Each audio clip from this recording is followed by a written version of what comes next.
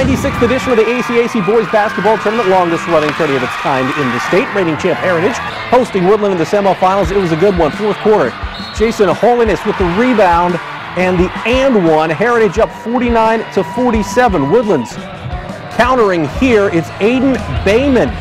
Spin and in. This ball game is tied at 49, but Parker Tracy coming through here for Heritage late in the fourth. You're going to see him stroke the three as Heritage survives, beating Woodlan by 1, 57-56. It's a great feeling, getting to the championship 2 years in a row. It's something we had in mind this year, and it's just even more exciting for it to be the second year in a row. You know, we didn't play very well, and that's a tribute to Woodlan. They played really well, made us do a lot of things we didn't want to do.